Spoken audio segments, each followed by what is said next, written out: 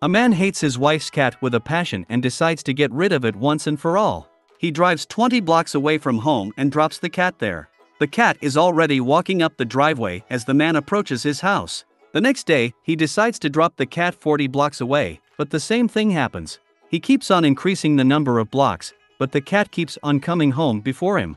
At last he decides to drive a few miles away, turn right, then left, pass the bridge, then right again, and another right, and so on until he reaches what he thinks is a perfect spot and drops the cat there.